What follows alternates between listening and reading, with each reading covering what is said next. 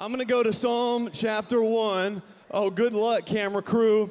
Psalm chapter 1 and give you a little insight to Spiritual Emphasis Week. If you're with me, say yeah. This is what it says. Blessed is the man who walks not in the counsel of the wicked,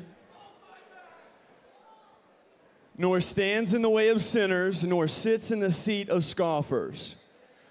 Everybody say walk. Hey, even our kids over here, say walk. Everybody in this section, right here, say walk. I see you.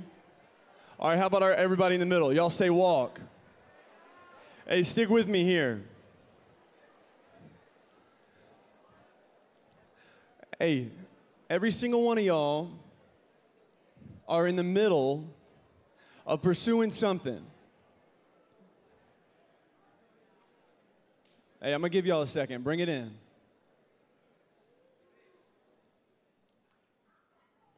There we go. Oh, it's chapel. It's Spiritual Emphasis Week. I think that's why everybody's so excited. Hey, everybody's in the middle of pursuing something. And everybody's just about to take a next step this week towards something. I know some of y'all are already looking at Spiritual Emphasis Week, so excited for what God's got planned. I know some of y'all have never heard of Spiritual Emphasis Week before. I know some of us have our own expectations. Some of us think of, man, we got more chapels. Maybe we got more time to do what we want on this. Y'all, please don't miss this. God has really big things planned for each and every one of y'all. He's got big things planned to speak to you through Big Al. He's been looking forward to connecting with y'all all this week. I want you to think about this. What is my next step towards Jesus? What is your next step towards Jesus? What is the one thing God's calling me to? What's the one thing that God's putting on my heart? What's the thing God's been pulling me in His direction? Maybe I've been giving Him a stiff arm and saying, I'm avoiding it, Lord. Because when we're going to get into worship, let's not get into normal, mundane, routine, I'm standing up because I have to. Let's really seek the Lord this week and say, God, whatever you got for me, I'm listening. I'm going to let you know this coming Friday night, it's a response time for Spiritual Emphasis Week. We're calling it Sunset Circle.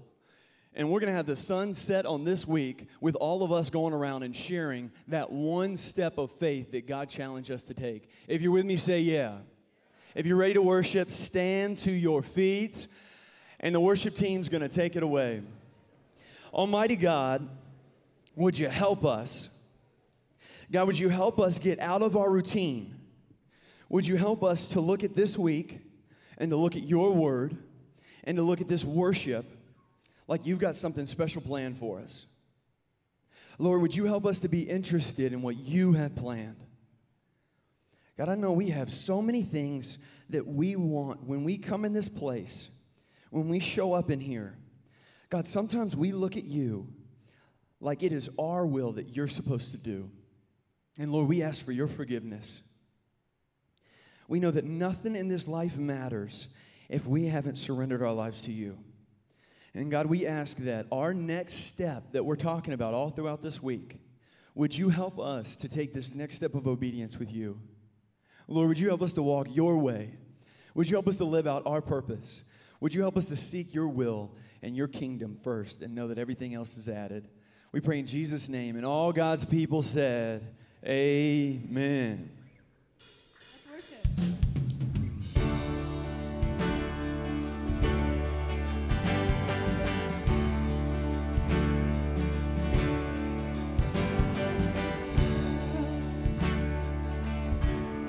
But it couldn't fill me.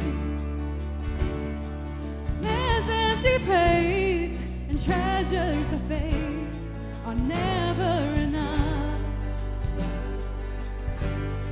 Then you came along and you put me back together, and every desire is now satisfied here in your love. Oh, there's nothing better than you. There's nothing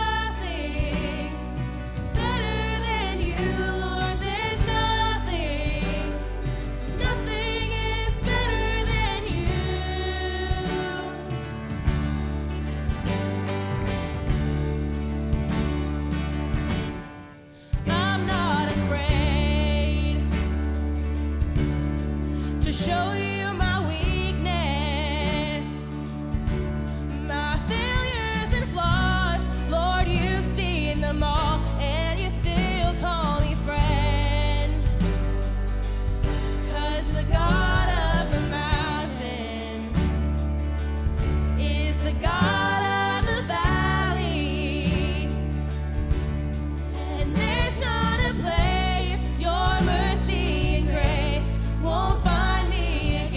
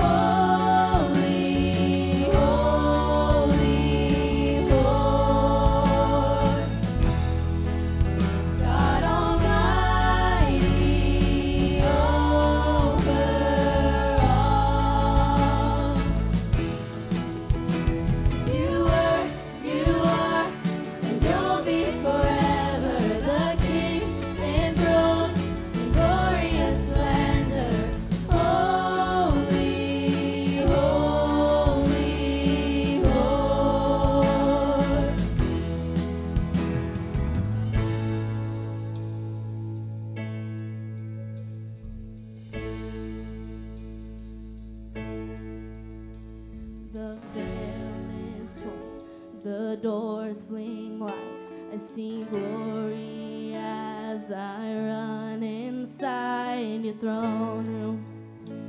Before you, I bow. The veil is torn, the doors fling wide. I see glory as I run inside your throne room. Before you, I bow. The veil is torn, the doors fling wide. I see glory as I run inside your throne room. Before you, I bow. The veil is torn, the doors fling wide. I see glory as I run inside your throne room. Before you, I bow. Holy, holy, holy Lord, God Almighty over all. You were, you are, and you'll be forever the King enthroned in glorious splendor. Holy, holy Lord.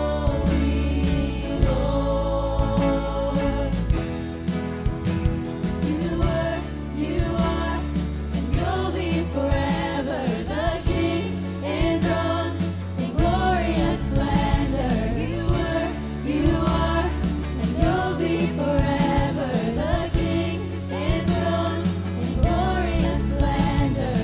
Holy, holy Lord.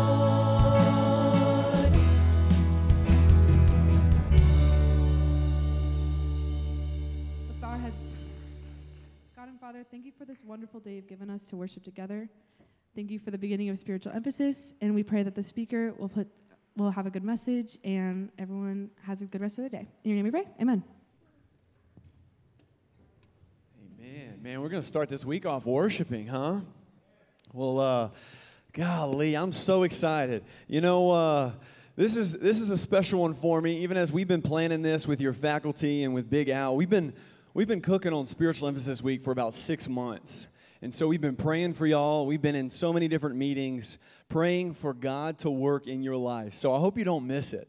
You know, something that's kind of cool, you know, Big Al, when he comes to a school like this, especially, I don't know if y'all realize this, but when this is what you're called to do, the big nerves in your stomach or something like that isn't, man, I hope they like me, or I hope I do a good job, or whatever it is. The big excitement piece is, I really can't wait to see what God does in these kids' lives.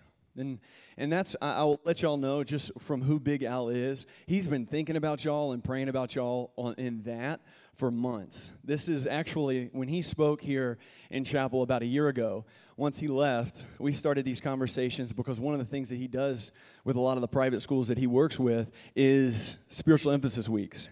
To think that somebody can specialize in that is a little bit funny, but it's just so cool seeing that God can work in somebody's life that way. And so he's not just a speaker this week, but he is here to shepherd and minister all week. If he was already in your class this morning, raise your hand. I'm curious. Yeah, he's already been in classes, and you won't be able to keep him out of them. You know, he'll probably pull you aside and start a conversation with you, because this isn't just something that he's doing this week. This is a big part of who he is and who God created him to be. So, will y'all please give a warm Christian unified welcome to Algernon Tennyson.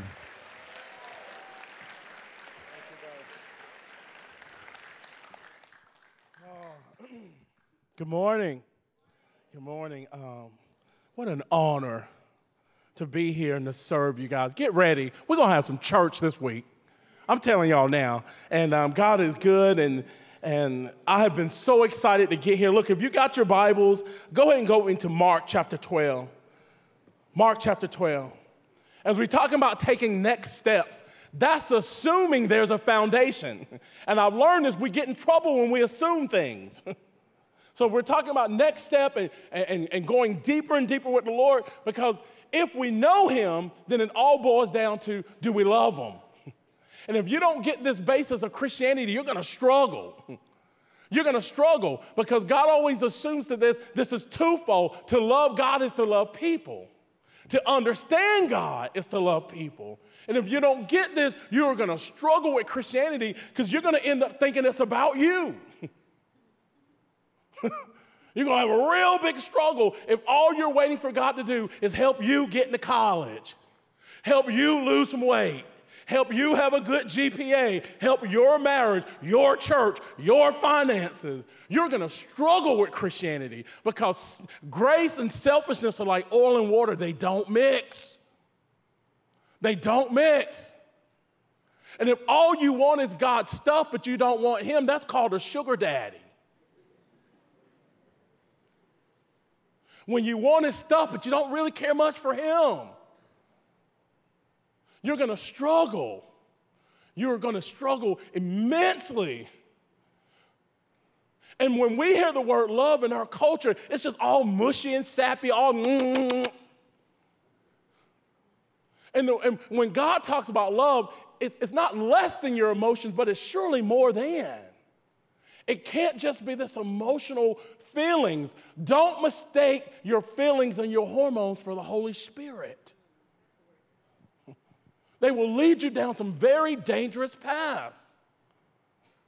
So when God says love them, it's more than just how you feel. Think about it. Before Jesus was to be scourged, he says, Father, if you can take this cup from me, nevertheless, he said, your will be done. That means Jesus passed, he went way beyond emotions and goosebumps.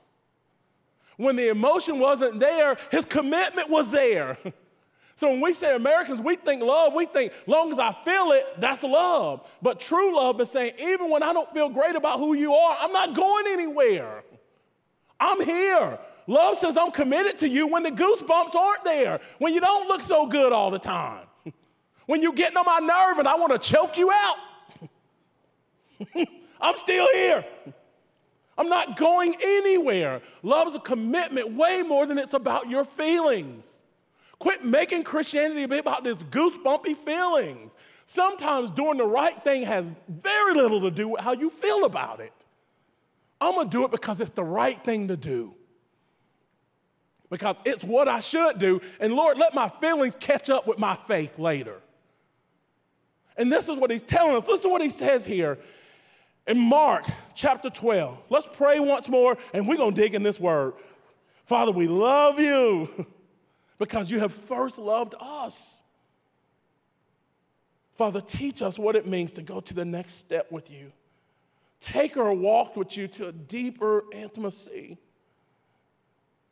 We need you more than the air we are breathing. Father, help me rightly divide your word this morning. Speak to the hearts of these precious young people that you have given your all for. May I not sell them short. May I not sell your word short. We need you and we love you. It's in the beautiful and the matchless name of Jesus that we pray. And all of my chocolate, white chocolate, and caramel brothers and sisters, say it. Amen. Come on. If you got your Bibles, let's go. Mark chapter 12.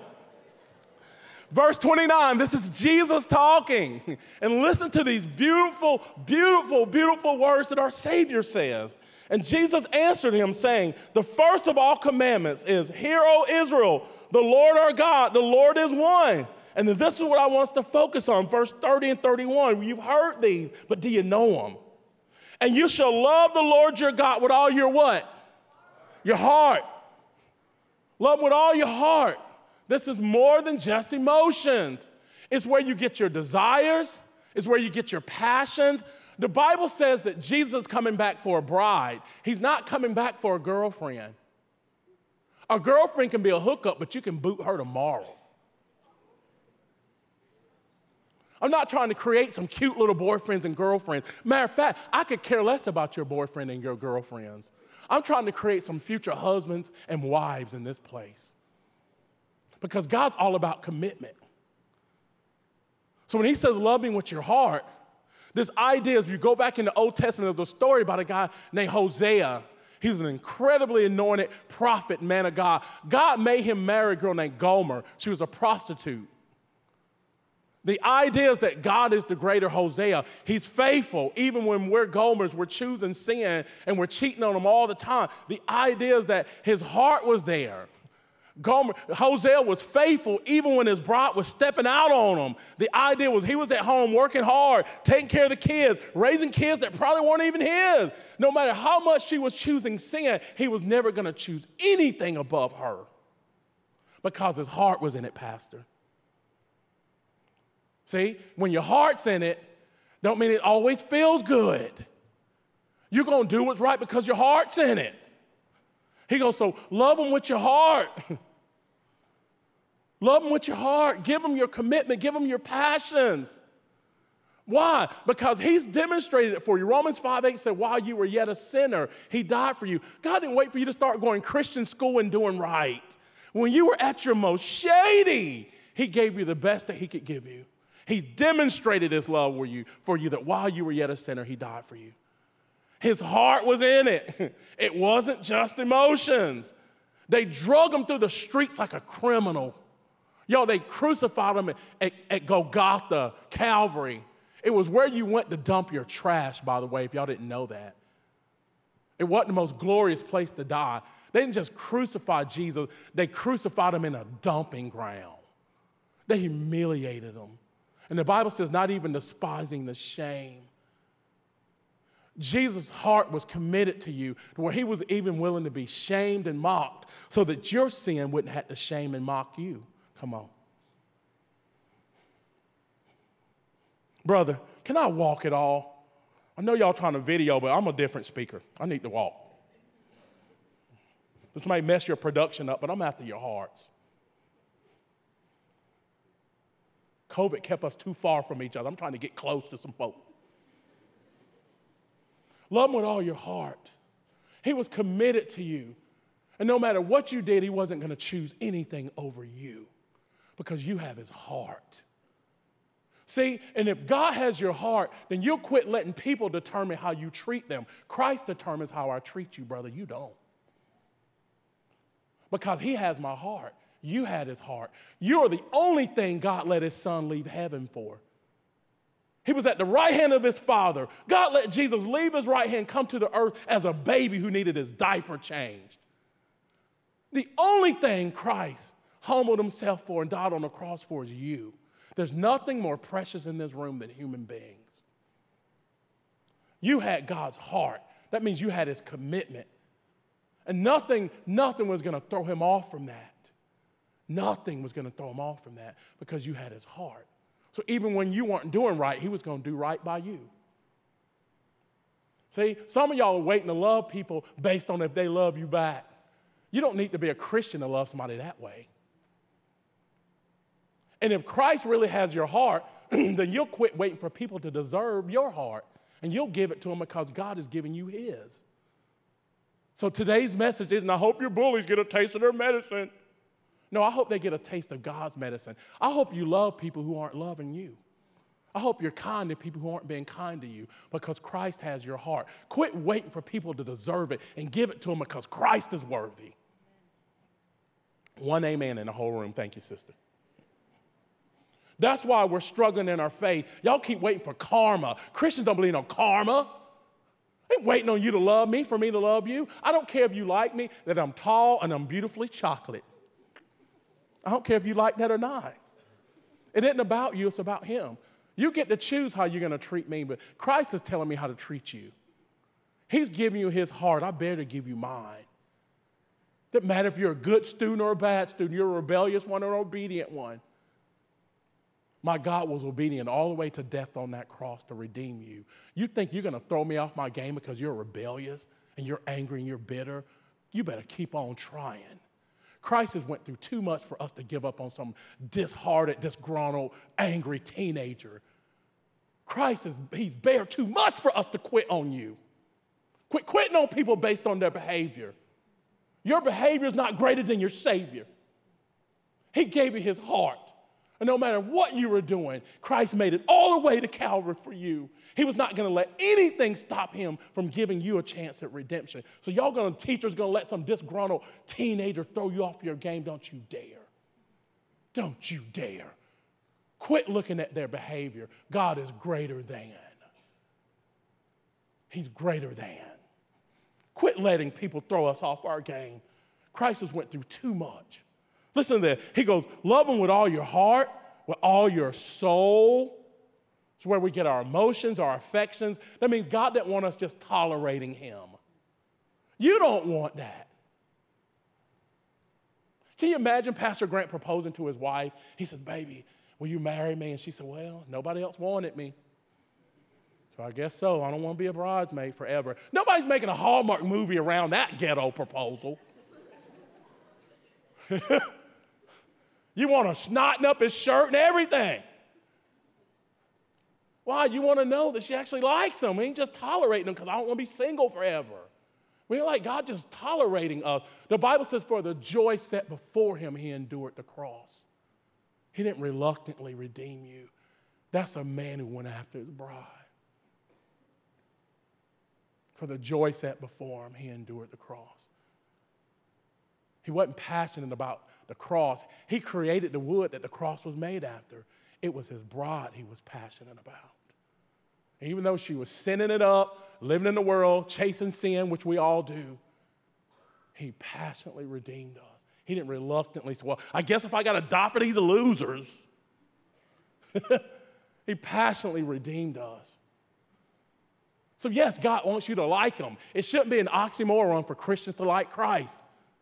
Some of y'all like you just tolerating Jesus, and you wonder why nobody wants to go to church or school with you. You're like, well, come to school with us, and you too can be a Christian. You can be as miserable as we are. But at least we ain't going to hell, brother. None of us likes Jesus. We just tolerating him. Yeah. Who's going to be excited about that? You don't seem to be excited about it. How are you going to convince someone of something that you don't even seem to like? How are you going to convince someone of something that you don't even seem convinced in? We just tolerating lowly Jesus. We ain't got a third option. It's Jesus or the devil. Is there a third option? He gave you his soul. The Bible says, what's it matter if a man gains the whole world and forfeits his soul? His soul. Your soul is the foundation of everything you do. Your behavior is not your issue. It's not. That's a symptom. What you do is a symptom of who you really are. Does God have your heart and your soul? That's the root of your issues. Your behavior is not. Listen to this. Listen to what he says. He goes, love the Lord with all your heart, all your soul, and all your what? Your mind. You'll never do anything you don't think about first. You are transformed by the renewing of your? You're transformed by the renewing of your? You're transformed by the renewing of your? You want to change what you're doing, you better change what you're thinking. Because if you keep thinking the same, you're going to keep doing the same. If God don't have your mind, he'll never have your heart and your soul. That's why we preachers harp on you all the time about get in the word, stay in the scriptures, read the Bible. Y'all think, oh, here they are again. Because we realize it's crazy asking you to change your behavior without changing how you think. We're setting you up to fail. That's why most people maybe don't want you dating their children, because they're not judging you. You're letting them know what you're going to do when you get along with their children. Because if you ain't renewing your mind when you by yourself, what you going to do with my daughter? If you ain't renewing your mind now, I'm not judging you. You telling me what y'all going to do. You ain't going to lead her to no Bible study if you ain't having one by yourself. So I'm not judging you. You telling me exactly what you're going to do with my child. If you ain't letting God renew your mind now as a single young lady, what you going to do when you get together with my son? You're going to wreck them. All in the name of your hormones. Brother Grant, I don't know if y'all going to ever invite me back again. But I'm trying to keep this thing real. I'm trying to play church. Y'all know how to play church. I'm trying for us to really be the church. A bunch of imperfect people serving a righteous and holy God. That's what we are. And if you aren't renewing your mind now, what y'all going to do when y'all get together? Don't be judging people's parents that they aren't excited about them being with you because you haven't shown them any ounce of fruit. And so what kind of fruit you look, y'all, the idea, y'all know that in the New Testament there's 29 books, 27 of them mention bearing fruit.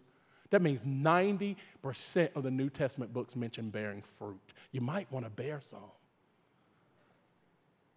And if you ain't loving God with your mind, he doesn't have your heart and your soul.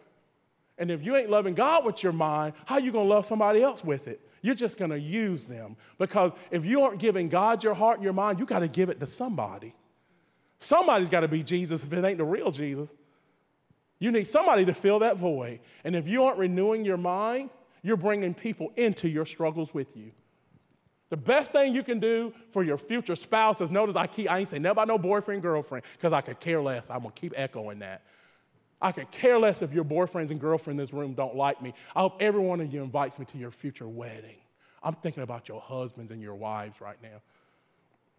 If you aren't renewing your mind right now, you're setting everybody else up to fail you.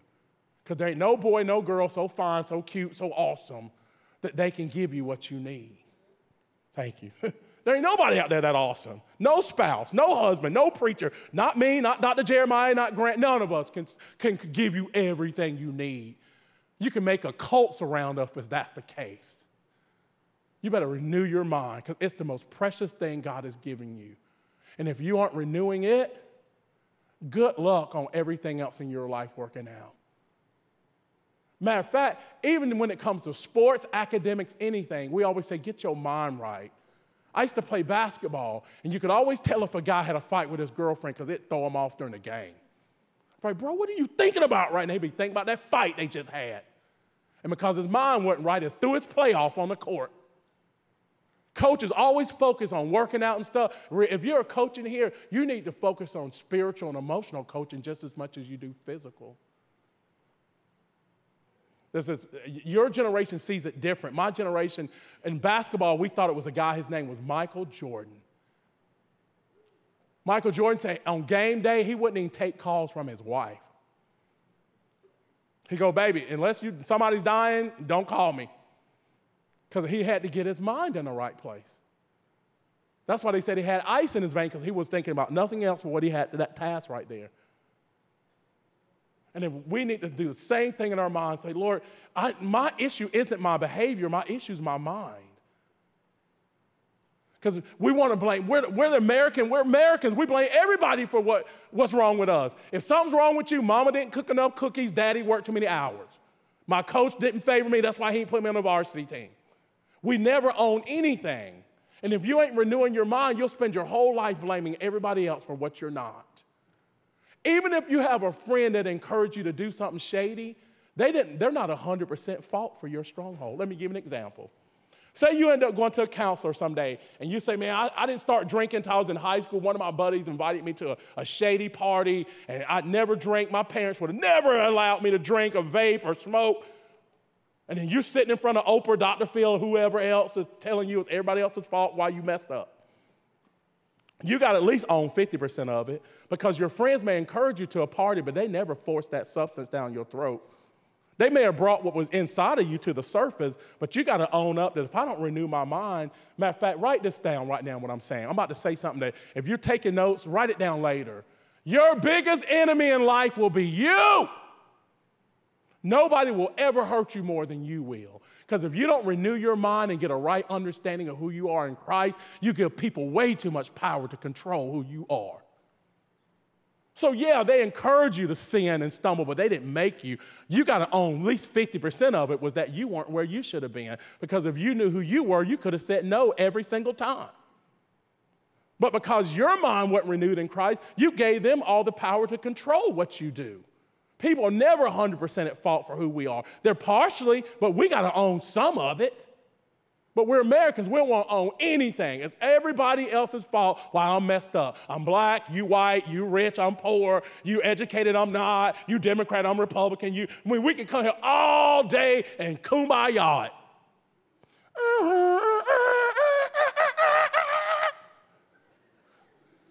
it. Yeah, that's funny. Y'all know it is. We don't want to own anything. And then we get saved, and God says, quit blaming everybody. You got the King of Kings dwelling in your heart. There's nothing you can't do. But it starts with renewing your mind. I could focus on this one, Brother Grant, all day. Because if you ain't renewing your mind, good luck on everything else. Good luck. He says, love them with your heart, your soul, and your mind, especially young people. Nothing but teenagers in here. Y'all got hormones popping out your eyeballs. You better give God your mind. Because if you ain't giving God your mind, instead of you leaving a trail of blessing, you're going to leave a trail of destruction behind you. Because if this ain't right, ain't nothing else going to be right following it. We keep focusing on your anger and your lust, and you're watching inappropriate images, and all those are just symptoms. They aren't the reason why. You aren't thinking lustful things just to think lustful things. You ain't putting the right things in your mind. The Bible says, take every thought captive to the obedience of Christ. Y'all better learn to do that. Y'all want to know how I prayed this morning? I've been praying the same prayer since I was 17 years old, and this is exactly how I prayed it. Father, thank you for waking me up. Help me not blow it today. Amen. There's my big old fancy theological prayer for you. And every day, God delivers me. Every day, I had to get in the Word. And every day, I had to ask God to renew my mind. Because it didn't matter if I had a great day yesterday. I could blow it today. My deliverance is daily. Yours has to be also. Come on. Are y'all with me? Oh, we're going to have some fun. I'm feeling good now. Seek with all your heart, all your soul, all your mind, all your strength.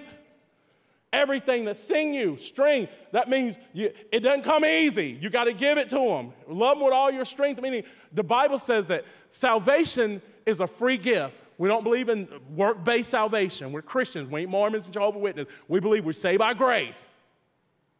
Okay? We're saved by grace. But intimacy is not free. That's giving God your strength. That's saying, Lord, this ain't easy. You got to work that out. You're going to get strong. You got to work out. Say y'all got a football team, but y'all football players never lift weights. Y'all are going to get thumped all over the field. Strength don't just come. Some of you have natural strength, but if you want to be stronger, you do what? You do push-ups, you lift weights, you work out, you do curls, you do clings. You don't just get there. Nobody gets in shape from just sitting on the couch eating potato chips. Strength is putting some effort in it, meaning God is saying, look, I'll do everything to save you, but if you want to grow deeper in love with me, you got to put some effort in that. There's no thing in the Bible that says God's given some a gift to love him more than others. You'll never find that passage in any of the Bible. You'll never find it. You'll never find one passage, and God has given some the gift to love him more than others. Every Christian was saved the exact same way. Jesus' blood on the cross, and we said, yes, we repented. But the depth in which you love God is based on how much you're willing to give up your strength for his. How much you're willing to seek after that. Salvation is a free gift, but intimacy is not. Salvation is a free gift from the Lord, but intimacy is not free. He don't just give that. You got to seek after his heart. Salvation comes to anyone who will say yes to it and repent. Lord, you did all the work. But the depth in which I love you, now that's on me. That's on me. Am I willing to surrender everything I have? So strength, biblical strength comes in you surrendering your weakness, not in you flexing.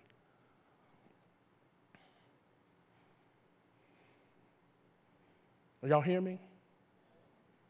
Weakness has never caused anyone to fall. Pride has. Weakness has never caused anyone to fall. Pride has. The Bible says God shows himself in our weakness. His love is made perfect through and in our weakness. God seems to be more tender when we can admit the more weak we are.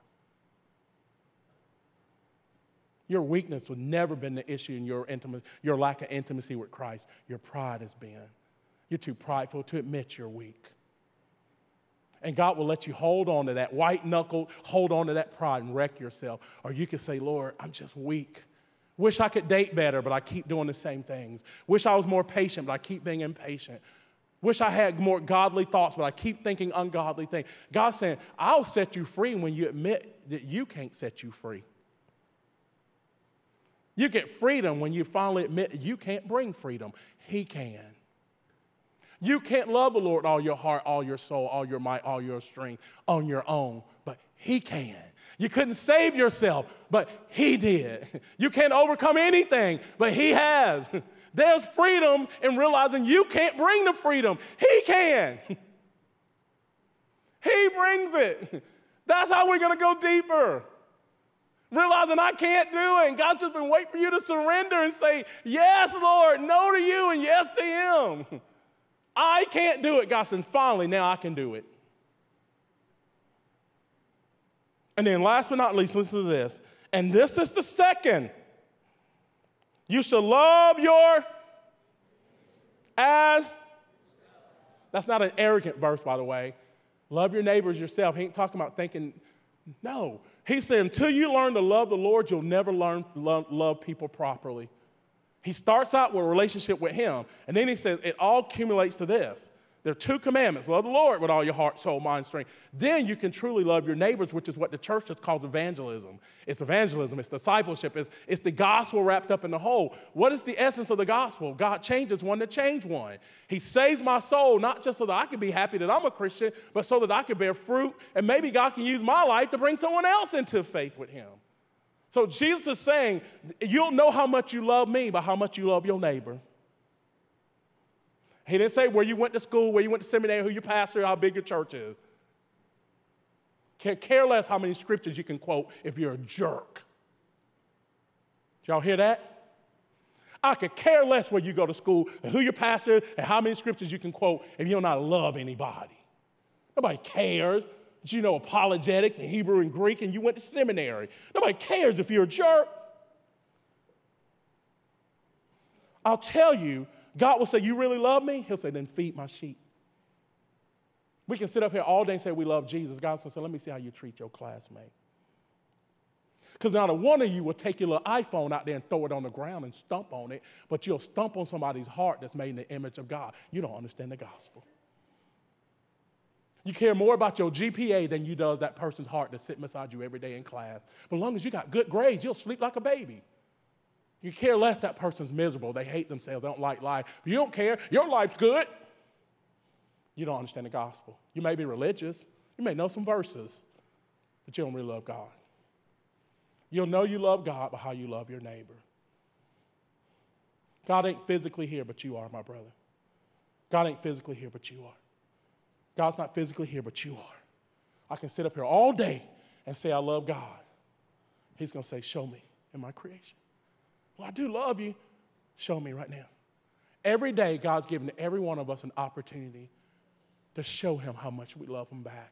Next time you run into a Christian that says they're bored, you're running into someone who, first of all, may not be one, because everywhere I look, somebody's hurting and broken. And every day, God's given me an opportunity to show him I love him back for what he did on the cross for me. Christians should never be bored. Everywhere I look, somebody's struggling with their sexuality, struggling with their image, struggling with their health, struggling with their appearance, struggling with their grades, struggling with their marriage. Everywhere I look, somebody's struggling with something. We should never get bored unless we thought it was about us. That's why some of you struggle with Christian school. You struggle with this school because you wanted it all to be about you. You struggle with Christianity because you wait for God to hook your circumstances up. When's the last time you lost any sleep asking God to bless anyone other than yourself? When's the last time you wept because your classmate wasn't as happy as you were? When's the last time you wept because somebody had low self-esteem and they didn't like themselves? When's the last time you wept that somebody else's parents were going through a hard time in their marriage? When's the last time you wept because you saw somebody sit by themselves because they didn't like who they were, how they looked, where they lived? When's the last time you asked God, don't you send another blessing my way until you bless them first? Don't you answer another prayer of mine until you bless them? Don't you send another check to this church until you bless that one down the road that's barely got anybody coming? Don't you bless my marriage with anything else until you help my brother and his wife overcome their issues. Don't you do it. When's the last time you wept because somebody else was weeping? When? The Bible says if you're faithful in little, you'll be faithful in much. If you can't serve God as a broke teenager without a high school diploma, what makes you think you're going to serve him when you're making big money?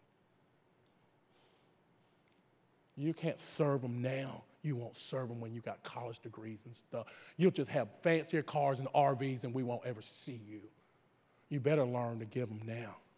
Give him everything while you got a little. So that God knows if I bring you much, you're just going to keep on serving me by serving others. But if you can't serve the Lord now because your life ain't perfect, you ain't going to serve the Lord later as your life gets better. You'll find more and more reasons to be self-absorbed into yourself. You better learn to love the Lord. And learning to love the Lord ends up accumulating with loving others, with loving others, with loving others, with loving others. I'm on a mission this week. And I said it to Dr. Jeremiah last year when we talked about doing this. I said, I ain't the best preacher you can bring in here, but I love relationship. And I will love on every kid you allow me to even look at. Because Jesus has paid too great a price for us to give up on you. So if you don't like yourself in this room, show me what passage of scripture you get that from. Where's that at? Show me that in your Bible. Well, I don't like me, I'm a loser. What verse is that? I ain't rich enough. I ain't the right ethnicity. I ain't the right height, the right look, the right. Show me that. And if you can't show it to me in the scriptures, then I'm not going to believe it as truth. And the Bible says you shall know the truth, and the truth shall set you. The truth doesn't put you and keep you in bondage, but it breaks bondage. Come on, who am I talking to? I'm sick and tired of teenagers hating on themselves. These are the best years of your life, and some of y'all right here moping like you some 80-year-old with a bad back. Some of y'all sucked the life out of me, and I'm old enough to be your parent. No longer. They shouldn't have brought me here this week. Now you're on my turf. Consider this thing like Christian mafia. Once you get in, you can't get out. Oh, yeah, you're on our turf now. Mope all you want. Your parents shouldn't have brought you here. You're getting loved on this week. And if that leads you to counseling, then so be it. Oh, that Christian was telling me how much God loves me. Go see Oprah with that. Okay. We're going to keep loving you because now you're on my turf. You're on my turf. And we're fixing to tell you about a God who absolutely adored you, where he gave everything for you. Listen to this as I close, because some of you are having a hard time believing what I'm saying, because it's hard for you to believe God loves you when that guy you want to go to the prom with don't notice you. It's hard for you to believe God loves you when you don't even love you. So we preachers come in and say, God loves you, he died on the cross. You're like, whatever, man. I don't even think people at the school all notice me. And you're going to tell me a God who set the stars in place noticed me? Yes, I am. That's exactly what I'm going to tell you, because I'm going to tell you that his word reigns truer than anyone else's word. What he says is ultimate truth. Not what I say, not what anyone else says. What he says reigns truth. So even if you don't believe it, it doesn't stop it from being the truth. He loves you. He adores you. And so Jesus can easily turn around and say to us, if you love me, because he's already proven his love for me. My grandfather had a saying, and y'all heard it. He said, grandson, talk is cheap. Jesus talked a big talk, but he walked an even bigger walk. When push came to shove, he demonstrated his love, and he carried that cross to Calvary, and they stretched him high in a junkyard, humiliated him. They stripped him down to his birthday suit, by the way, if you really study it. They mocked him, humiliated him, and he still said, give me that cross.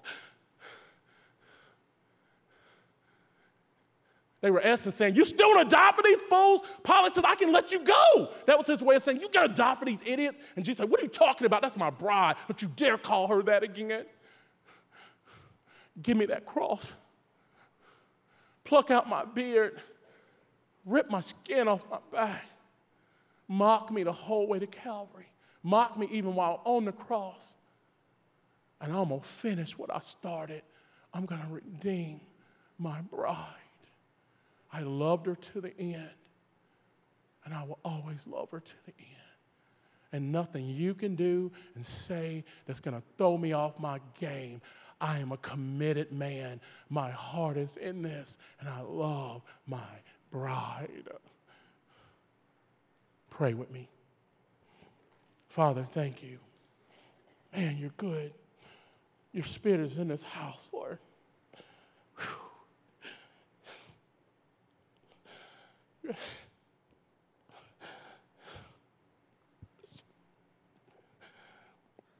Your Spirit is in the house, Lord. And thank you for loving us when we can be so unlovable. Thank you for being faithful when I know I can surely be unfaithful, Father. Thank you for being true. And thank you for demonstrating to us that you loved us first. Maybe you're in this room right now and you go, Big Al, I don't know this guy. Yeah, I'm in a Christian school. I've heard it before. But maybe you've never surrendered to Christ. And you said, Big Al, just pray for me. I'm not even convinced I'm a child of God. Or maybe you're convinced that you are not a child of God. And you just say, Big Al, just pray for me. For sake of time, I got to move. And if you will, if you just say, Big Al, pray for me. I need a relationship with Jesus. If I died at this moment, I know I am not a child of God. But I know he's offering me that. The Bible says it's his goodness that leads us to repentance. It doesn't say it's his wrath. His goodness leads us to repentance. God is offering you himself. He's saying, trade your sin for his sacrifice on the cross. Your sin will never be greater than his shed blood. Will you say yes to Jesus? If that is you, and you just say, Big Al, pray for me. I need to surrender to Jesus. Will you slip up a hand real quick so I can see it? Come on, come on. Is there anybody across the room? Thank you. Come on. Say, Big Al, pray for me. Thank you. I see you. I see you. Come on. Anybody else? Thank you. Come on. Say, pray for me. I need to surrender my life to Jesus. Thank you. I see you up there too, young man. Thank you. That's awesome. I see you there. Come on. Anybody else say, pray? I'm just going to pray for you. Thank you. Anybody else say, pray for me. I need to surrender to the Lord. Come on. Thank you. I see you there, darling. That's awesome. Yes. Yes. Thank you. Yes. Father, yes. I see you too. Thank you. Father, I just want to lift up these young people to you. And for those whose hands are raised, there's no magical prayer, no magical anything that can save them. Repentance does. What you did on the cross has saved us.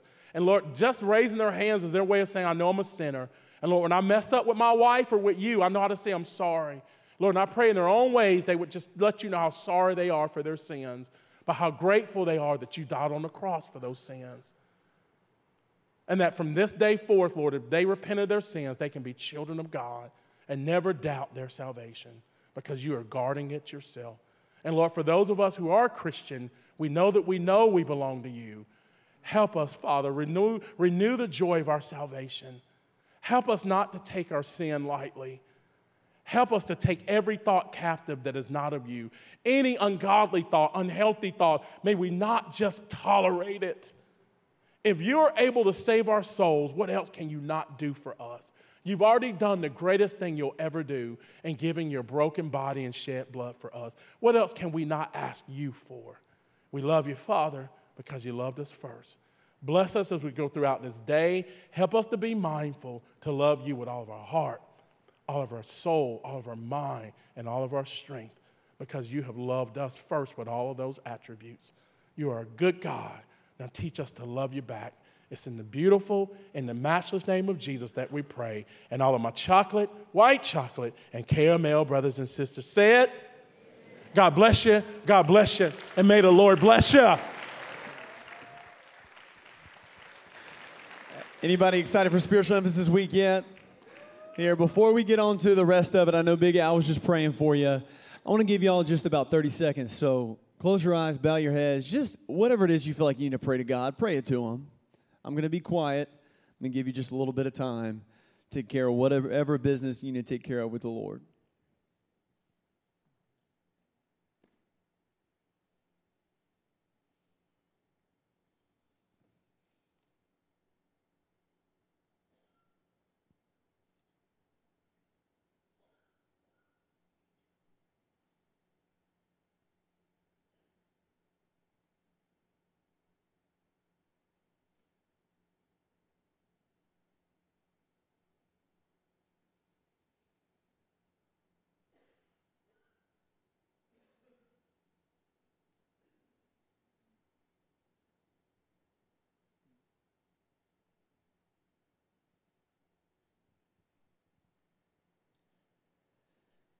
Oh, we need you, Lord. We can't do any of these things that Big Al's been talking about. We can't show love without you. We know that your kind of love is only expressed when we have a relationship with you first. And so, Lord, as so many of us, I see it in our eyes, I see it in this place, so many of us have something that we feel like you've put on our hearts.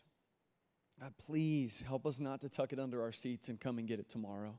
Help us to take what you put on our hearts with us to lunch. Lord, would you help us to take these next steps of obedience that you put on our hearts? Lord, we realize that about a dozen people just surrendered their life to you already as we begin this week. And would you help us to see that our next conversations with them, not even knowing who they are, matter so much. Because they need to be strengthened. They need to be encouraged by their Christian brothers and sisters around them. Lord, let this not be spiritual emphasis hour, but Lord, would you help this to be spiritual emphasis week as we take these next steps of obedience with whatever you're putting on our heart. God, even when we get done here, would you help us to take those steps of boldness, even praying for our food with our friends around, offering to say, hey, I'm going to show love this way. When we have that pressure on in our minds to make that joke or whatever it is, to act like our old self, God, we know that there's at least a dozen people in here that have new selves, that new men, that they need to act that way. Lord, would you give us strength to do that? Would you help us to take these next steps of love like you love us? I pray it in Jesus' name. Amen. Y'all, let's do that, huh? Y'all ready to go do that? Can't wait. We got a big week planned. It is rainy day lunch. So whatever that means for you, oh my gosh. Oh my goodness. Look, Big Al, look at this. You talking about God's love. I say rainy day lunch. They say, wow. Let's try this. God loves you. And it's rainy day lunch. So do what you did for that last week. See y'all tomorrow. You're dismissed.